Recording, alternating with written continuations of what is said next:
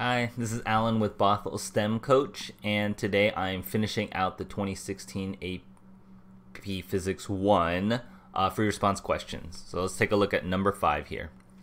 The figure above on the left shows a uniformly thick rope hanging vertically from an oscillator is turned off. When the oscillator is turned on and set at a certain frequency, the rope forms a standing wave shown on the right. P and Q are 2 points on the rope. The tension at point P is greater than at point Q. So what's happening is the rope has weight, and at P, the weight down here is more than the weight down here. So P is supporting more rope, which would weigh more than at point Q. Let's just do a free body diagram at P.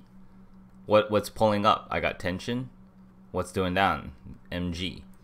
Mg is the weight of all of this below it, right? That's how much is pulling down on it. And same up here. This is tension on Q, mg, but this mass is just the weight of this part of the rope, which is less than this one. Hence, because they're not accelerating, the tension has to, the upward force has to equal the downward force. So the tension equals mg. And because this mg is smaller, this tension has to be smaller. Okay?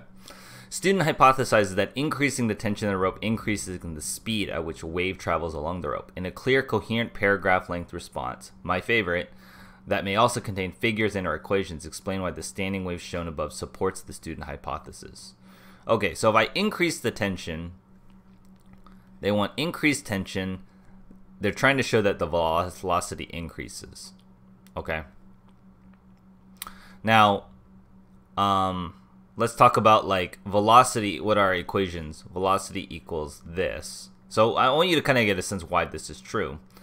If the velocity is wavelength times frequency, what's happening at P is the wavelength is smaller. Right? The frequency is the same because the frequency is being dictated by how this thing is shaking it, right? That's the speed at which, but the wavelength is actually it's longer wavelength. Wavelengths from here to here, right? The wavelength is higher at P. When the wavelength's higher at P and the frequency is the same, the velocity goes up. And that's true. And also the tensions. Okay, so what are we saying? At point P,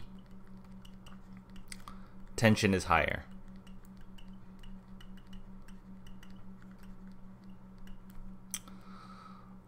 In the experiment,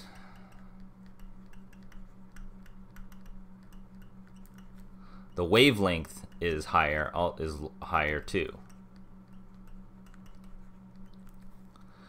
Because frequency is constant and based on the oscillator, V equals lambda F would indicate V has increased. Okay, so V is increased, right? Hence the hypothesis is correct. I don't know if we're going to say anything more than that. That was really short on the last question, so let's just take a look at this. For indicating there's more rope or weight below one point than the other, for indicating that the tension at any point counteracts the weight below that point. I kind of did it with the pictures. I didn't like write it out. Okay, 5. For indicating the wavelength is longer near the top of the rope. For indicating the frequency is the same throughout the rope. I did that. For using V equals lambda F to include the wave speed, indicating that as stated in A, the tension is greater near the top of the rope. For a response, a sufficient paragraph structure is described in published requirements for a paragraph length response. Man, I don't know what this last one even means. I probably should read that to be of more advice to you guys, but that's okay. I mean, you guys can see, like, I don't know what the guidance is on that kind of stuff. But, yeah. So that wraps up the exam. I think we did pretty good. Again, I don't ace these things, but I generally know how to solve the problems. I generally understand the physical concepts. So I Hope that made sense to you. Please leave a comment, like, or subscribe, and I will see you in the next video. Thanks. Thanks for watching the video, guys. I just want to let you know that I offer free homework help on Twitch or Discord. So just stop on by if you have any homework questions or you just want to learn about different parts of math and physics and hang out. Hope to see you there.